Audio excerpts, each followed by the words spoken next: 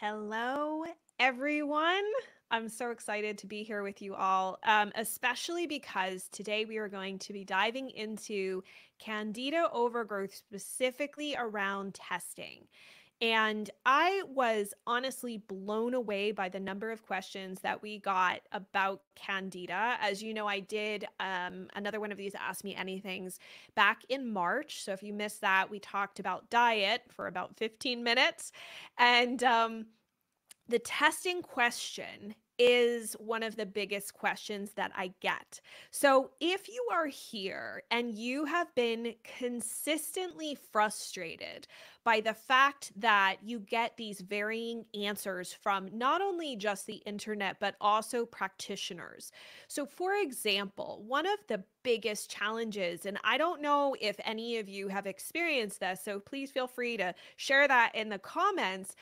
But there is a problem where people will have very clear symptoms and issues that look like a fungal problem. So, fungal can also include Candida albicans because Candida and other Candida species and other fungal organisms are all a part of the sort of like fungal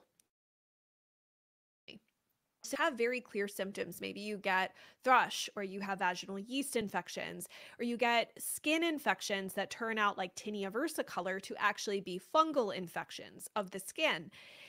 And yet, you will do, for example, stool testing, and the stool testing will look clear of Candida. And so your practitioner will say, no, you actually don't have a Candida problem, which leaves you feeling really perplexed. And believe it or not, we're going to talk about different testing options today. So if you have actually tried any different tests and had this sort of similar experience where you're confused as to why the results didn't necessarily show fungus, or for example, maybe you had a stool test that did show that you had some fungal overgrowth, and yet the results were within the normal range. And so, again, it was not addressed because it appears to be normal, when in reality, it may not be. So, I want to go through a variety of these different situations with you so that you can make the best decision for yourself and also ask for the best solutions with whomever your practitioner is. So, just to bring you guys up to speed, in case this is your first time ever tuning into one of these Ask Me Anythings, and you really haven't ever paid attention to or tuned into any of the Healthy Skin Show podcast episodes, I am a clinical nutritionist. I've been working in this field of health and wellness as a nutritionist since 2017. I have a master's degree in human nutrition, and I'm also a CNS, which is the National Certified Nutrition Specialist, I guess, certification for the United States, is like a nationwide certification. And I'm also licensed in the state that my practice resides. And so I've had a lot of experience, not only personally dealing with chronic skin issues, but also chronic gut issues. So we see both in my practice. We work with clients, myself and my associate, we work with clients privately all over the world who are really looking for answers, especially when their doctor doesn't quite know what to do, or their functional or integrative practitioner doesn't really have that much experience with skin issues, or the kind of cookie cutter protocols that you're used to using on people who just have gut problems or autoimmune issues don't actually work on their particular skin issues. So we're really well versed in folks who unfortunately have been failed by other providers because they just don't understand that skin issues in and of themselves are pretty interesting and different beast. It's not just an autoimmune issue. It's not just a gut problem. And treating them as such oftentimes doesn't yield the results that people think they will. So in terms of testing for fungal overgrowth or Candida overgrowth, there's a couple of things that you need to know. Number one, there is no gold standard test for Candida or fungal overgrowth. Part of the reason that that is because there are different organisms, and tests will look for some things and it won't look for other things. So nothing is foolproof. And to be fair, most testing is like that. You can't just usually go 100% off of a test. You need to consider the various elements and aspects of your specific case history. That should be factored in. If, for example, as I said earlier, if you have fungal overgrowth in the sense that you get thrush occasionally, like every time you get antibiotics, you get thrush. So that's like an infection in the mouth and down the esophagus of Candida overgrowth. You have a Candida problem. Antibiotics should not be the thing that trips that into coming into existence. Or if every time you take antibiotics, or maybe it's not even that, you eat too much sugar or whatever, you end up with a vaginal yeast infection or jock itch or something like that. That means that your gut microbiome is out of balance, and it doesn't take a whole lot for that yeast to really show itself. And so the second problem that we have is that by not relying to some weighted degree on our symptoms and on the clinical picture of our case, especially if you have used certain medications that could potentially make it more likely that you would develop Candida overgrowth or fungal overgrowth. I think that's where we're really missing an element. And then I did say two things, but I think there's a third component to this, in that when you have fungal or Candida overgrowth, the overgrowth does not begin in your large intestine. Candida and fungal organisms normally live in the small intestine, so they're higher up. And it's more difficult for us to test the small intestine as a whole. And so, for a stool test, for example, to even show positive in any way, shape, or form, so I'm talking about even just the presence of there being some fungal organisms. And depending on the type of stool test, it could decide that, oh, it's a rare occurrence, right? But there was some present, there just wasn't a lot. Or there was the presence of organisms, but it was still within normal range, or you were just high. The issue did not originate in the large intestine. Those tests are large intestine tests. The issue originated farther up in the small intestine, which is much more difficult for us to really test. In general, the same goes for SIBO. For those of you who checked out the recent episode that I did interviewing Dr. Alison Seebecker on small intestine bacterial overgrowth, she also acknowledged it's really tricky to test what's going on in the small intestine. We have options, but we're not 100% there.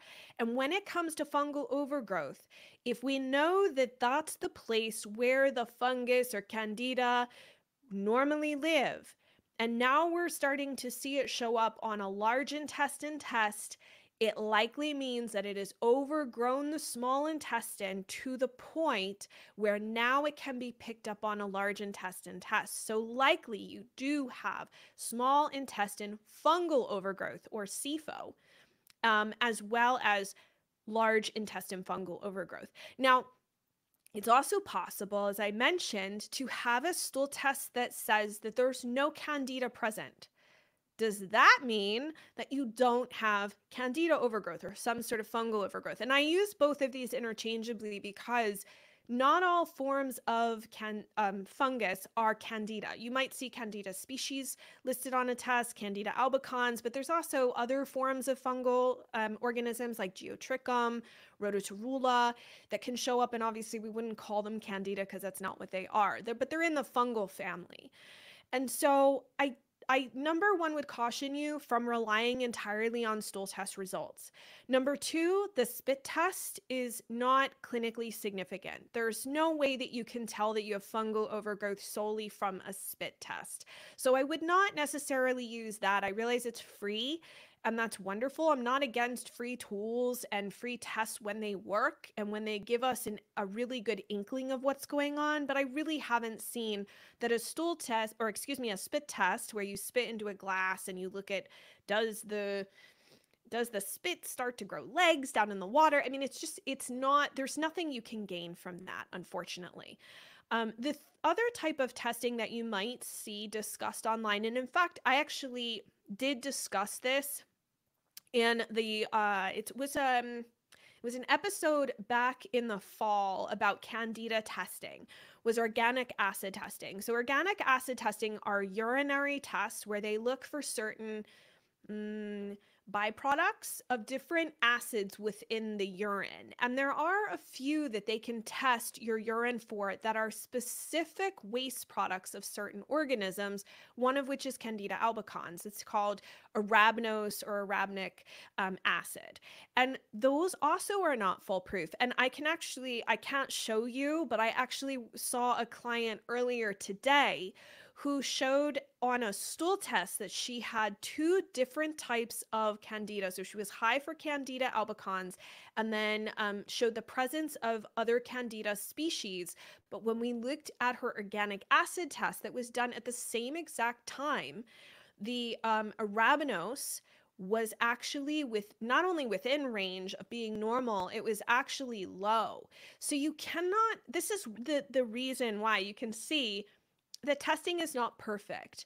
And when we looked at her case, it made a great deal of sense that Candida overgrowth was a factor for her. So, for example, some things that are obvious that could put you at greater risk for fungal overgrowth include things like lots of antibiotic use.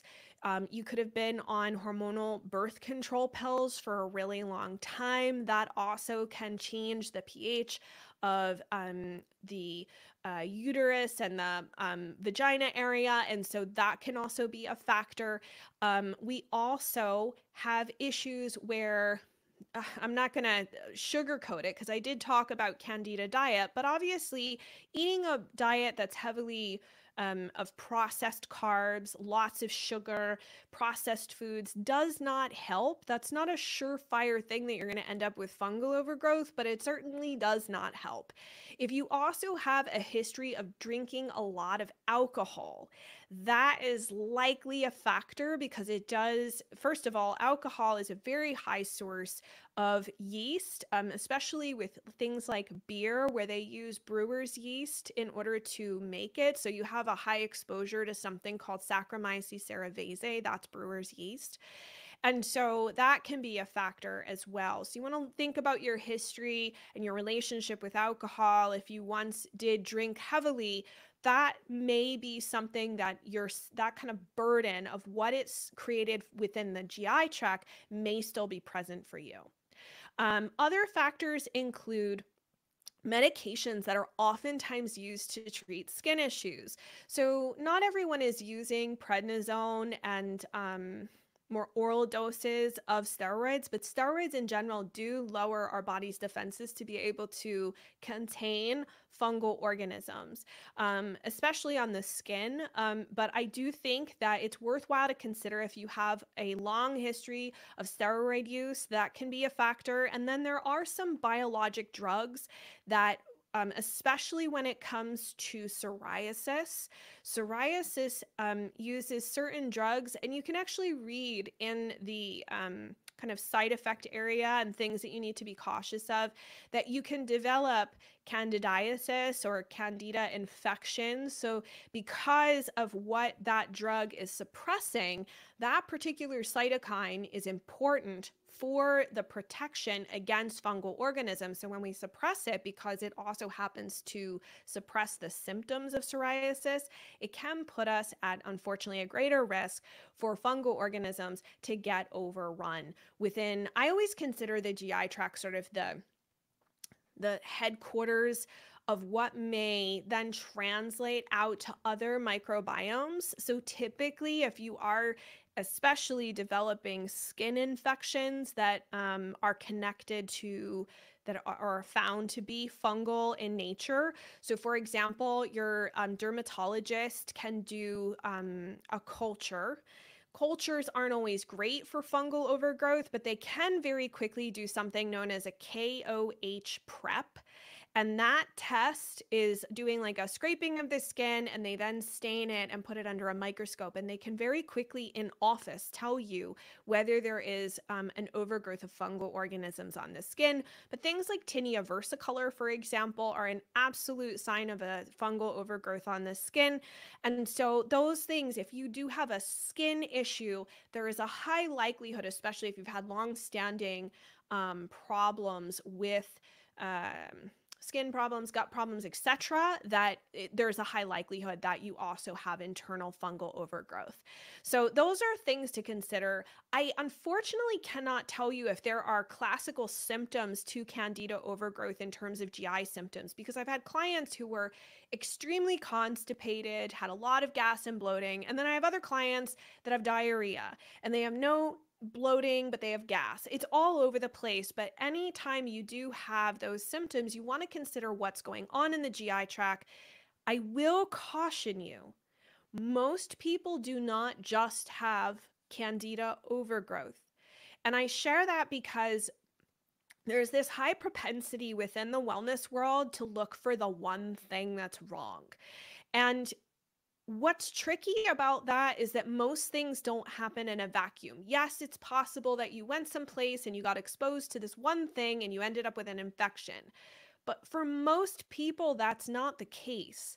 So, as I said, if, for example, like me, I have an issue where my dad was a doctor. So, as a kid, I got a lot of antibiotics, and that slowly depleted my gut microbiome. And even to this day, it's something that I still struggle with a more depleted gut microbiome. And as a result, it makes me more likely to have fungal overgrowth issues because our gut commensal bacteria are there to help keep the fungal organisms in check. And when we don't have enough of them, that can potentially create the right environment for Candida and other fungal organisms to overgrow. The other type of instances can be when you have a significant mold exposure. And that mold exposure could be in your home, could be your car, could be your place of work. And being in that fungally environment can influence your own gut microbiome. So it doesn't necessarily mean that just because you worked in a really moldy place for a year and maybe 5 years down the road, you're like, why would that be important to know? Because it set the stage for an entire year of influencing your gut microbiome. And if you didn't do anything about it, then it's likely that it may still be a factor, that the yeast overgrowth may have been initiated at that time and it didn't necessarily just go back. So it's important to keep all of this in mind. This is where, again, it becomes really, really complex. So in terms of questions, like I have some people here are like, hey, I'm suffering from urticaria and bowel issues of pain, bloating, diarrhea, and constipation, but it's a little bit more like on the loose side, probably where you might feel like you haven't fully gone to the bathroom, or that you're going in smaller stints and it's harder. But anyway, the point is that fungal organisms can create issues where we have elevations in histamine. And again, that's sort of like can be sometimes correlated to mold exposure. But again, we can't just go off of that. You want to really look through your history and say, is fungal overgrowth a part of this? Because if you're only looking for the one thing and you ignore everything else because you're trying to find the one thing, we can miss really important clues that while the fungal overgrowth may be a piece of it, it may not be all of it. So Emily, you're saying that you have a lot of antibiotic history in your past, which really messed things up badly. 100%, that absolutely can be the case. I also know some individuals who have had massive exposures to antibiotics and have like a huge amount of like just bacterial overgrowth still in their GI tract, and they don't have Candida issues. But you can also have too much bacteria and too much fungus and Candida. So I don't want anyone to walk away from this thinking that it's just like one thing or the other thing. We can have a variety of issues. This is where it gets a little bit more complicated.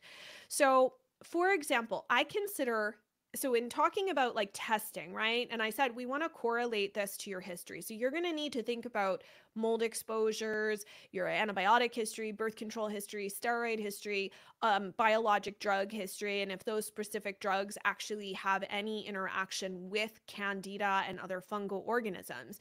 But there are also some spots. I consider them kind of like, I call them like fungally hot spots. And I'm going to be entirely upfront with you guys. I don't have any science to necessarily back this up.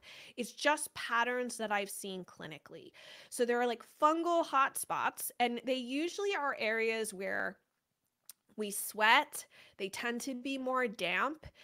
So places like that can include around the eyes, into the scalp, especially the back of the neck, right? A lot of times when you sweat, your neck, you'll sweat around your neck, the ears, the mouth, especially because Candida is actually the number one organism in terms of if you get an infection in the mouth and especially around the lips.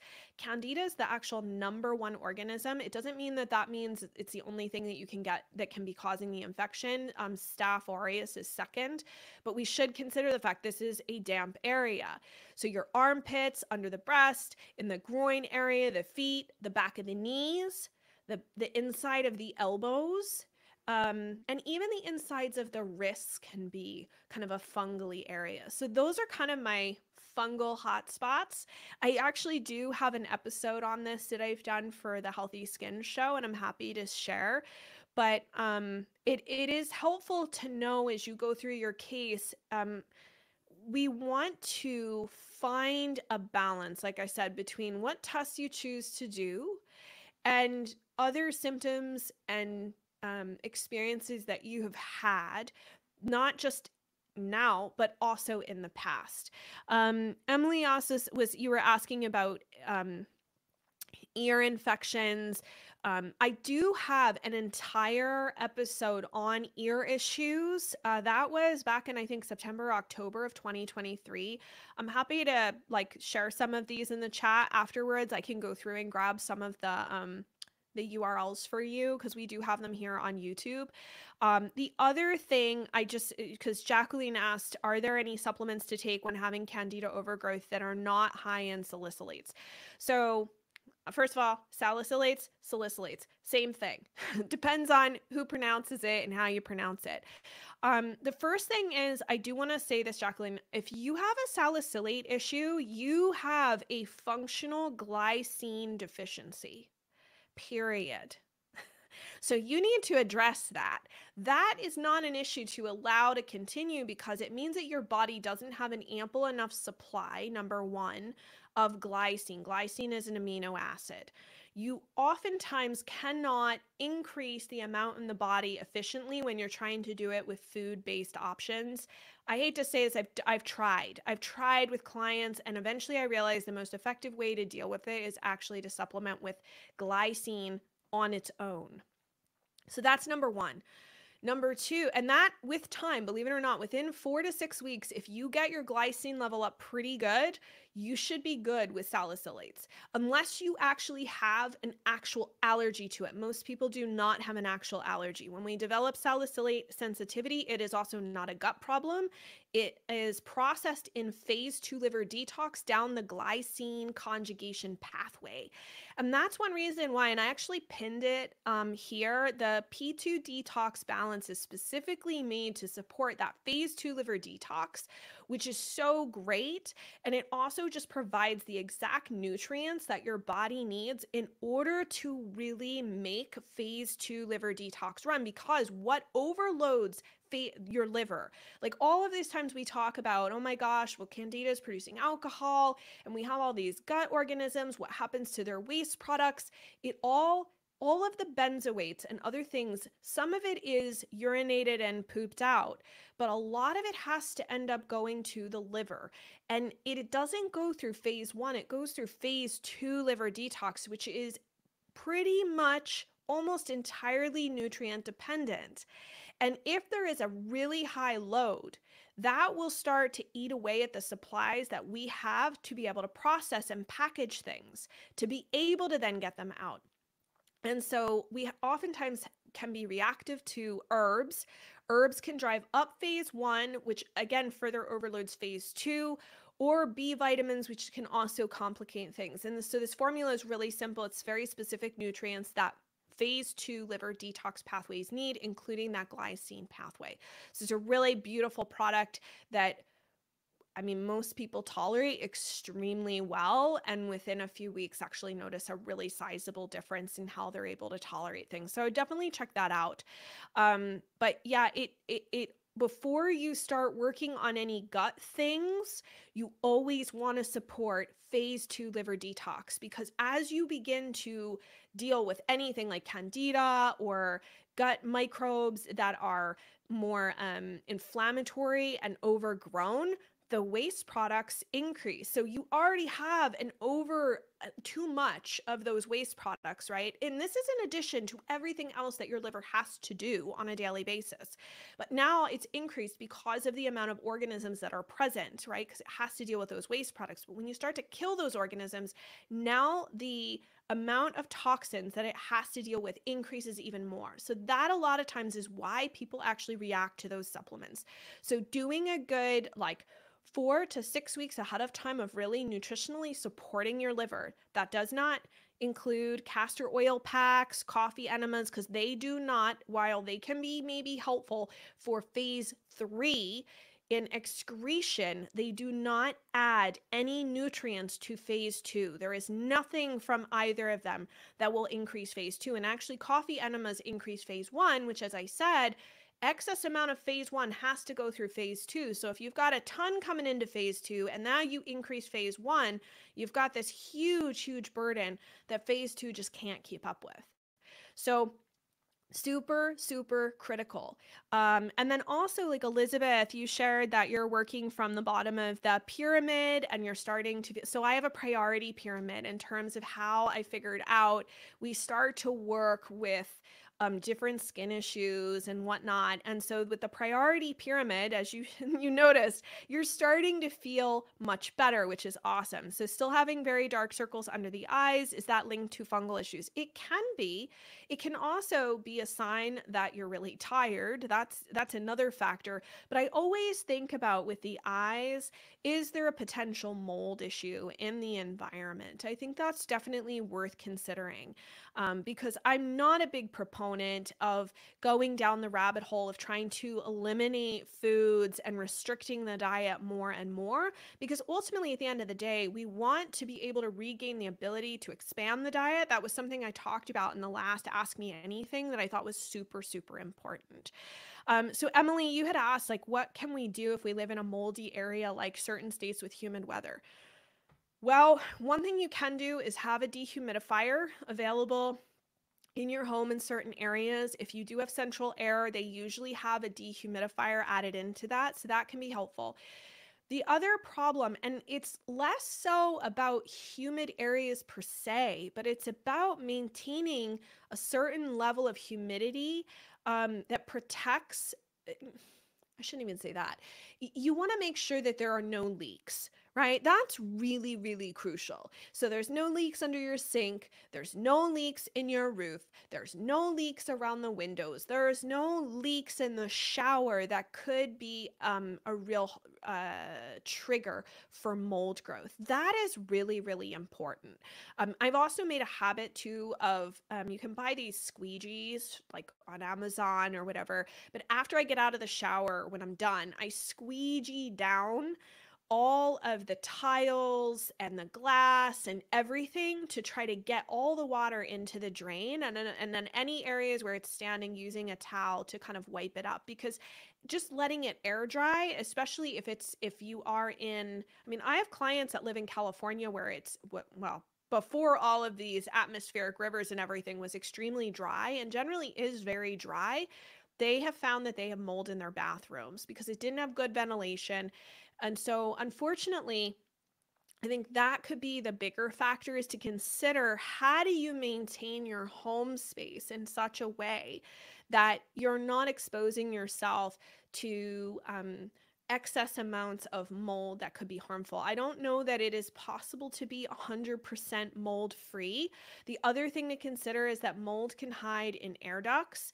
It can also hide in condensers for AC units. So if you suspect there's an issue where, say, if you constantly sleep in your air conditioned home and you seem like when you sleep or you're under the vents, things get worse, I would definitely get the vents checked, and I would also get the air conditioning units checked as well for mold.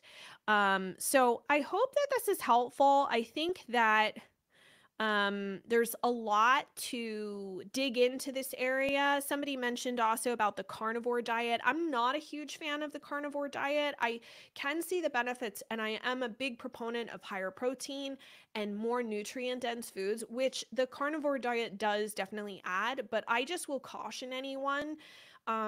A lot of the stool tests that I have seen and the people that I've worked with who've done carnivore for longer than, like, I would say 4 to 6 months, have really significant depletions in the GI tract, which makes it then difficult to reintroduce plant foods and to get other helpful, um, like butyrate and other short chain fatty acid production, etc., going in the GI tract again, which also it helps in their anti-inflammatory nature of things.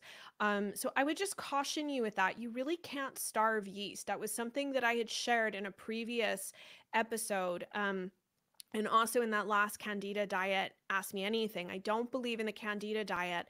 Candida are like cockroaches. Fungus is like cockroaches. It will outlast a lot of things. You can think you're starving it as much as you want, but most people will acknowledge that when they try to reintroduce all their old foods after attempting to starve it, the symptoms begin to come back after a period of time. And it's because those organisms were able to just outlast you. So I think it's better, in my perspective, to try to deal with it and get the GI tract rebalanced instead of taking to really what can be for some very extreme and difficult measures, attempting to outrun something that honestly really has a lot of staying power. It's very determined to hang around and overgrow because it's an opportunistic organism that is by nature a part of our commensal gut microbiome. It should be there, just not overgrown. And so we want to figure out the reasons that it's going on, the ways to rebalance it that are sensible, that are sustainable, and that help provide you not only with a good quality of life, but also allow you the flexibility to be able to take trips with your family and whatnot. So anyway, I hope that this is helpful. I love this topic. I promise that I will do another one of these Ask Me Anythings very soon. Thank you guys so much for sticking with me. And if you have any questions after this, leave them in the comments.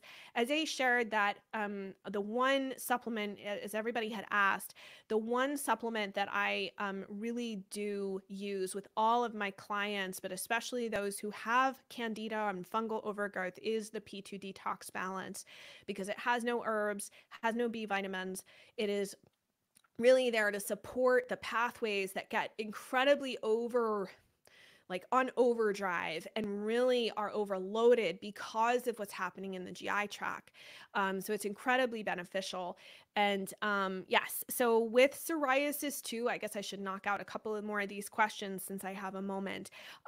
So people with psoriasis, I don't have like definitive data on this. I've seen some studies that have correlated this, but I think we're still waiting for more research. But I have seen clinically that folks with psoriasis tend to have much more significant fungal overgrowth than generally speaking, some of the other types of skin issues that I've worked on.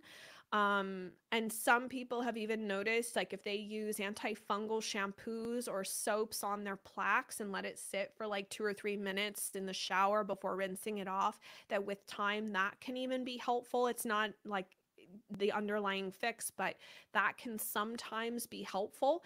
I don't believe that sweeteners, and honestly, so monk fruit, when you say like certain sweeteners are absorbed in the intestines, I'm not sure if you're speaking about like whether we absorb them nutritionally or whatnot, but like erythritol is a sugar alcohol. So it can cause, it does have some sugar in it. And it can cause, for some people, GI issues, especially if you have a lot of gut dysbiosis and certain organisms that like to ferment erythritol and other sugar alcohols. But if you can tolerate it, it's fine. Stevia and monk fruit do not have any glycemic index. So they taste sweet. They also have different taste profiles as well, but they taste sweet, but they don't have a glycemic index associated with them. I don't necessarily mind either. I would say probably stevia and monk fruit would be the least triggering for somebody who has fungal overgrowth.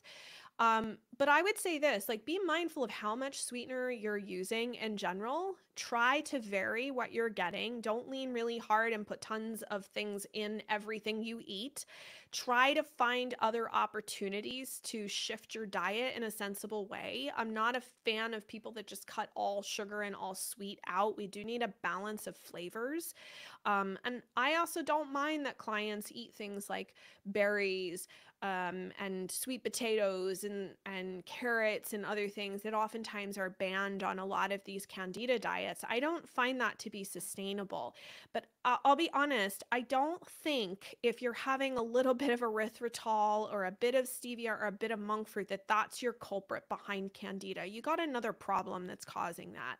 And looking at those, you're not really looking at the bigger picture of what may have led to this situation and what is sustaining it. I'm not going to nitpick people's diets, with the exception of where somebody would be eating massive amounts of processed carbs, lots of sugar, having dessert after every single meal, eating like refined carbs for breakfast, like it's the majority of the meal, right? That's a bit of a different story. But if you're making really sensible choices where probably you're having 30 to 40 grams of protein at every single meal, plus some healthy vegetables, a healthy starch within like a certain amount. Like, so you're not having like half your plate filled with, white potatoes or something like that, or pasta. I don't mind people having some sweet flavor in their life because it also makes the process of dealing with all of this more enjoyable when we're actually able to enjoy some foods instead of taking it all away from everyone. So, anywho, that is what I will share for today. We will talk more about diet and all sorts of supplements and all sorts of things the next time. I wanted to keep this pretty focused on Candida testing, so I hope this is helpful. Please leave me any more of your Candida testing questions in the comments. Please, if you're new to my channel, like this video, and especially if you liked this and you want me to do more on Candida, please like this video. It helps me know that this is helpful for you and you want me to develop more content for you. And then make sure, if you don't subscribe to my channel, please subscribe. It really means a lot. We produce daily content and share it here, and we're constantly trying to bring new, innovative, helpful information to a community that really, really, really needs it to help you live a better life. So thank you guys so much for tuning in. I really deeply appreciate it. And I'll see you again soon. We'll do this Ask Me Anything again very soon.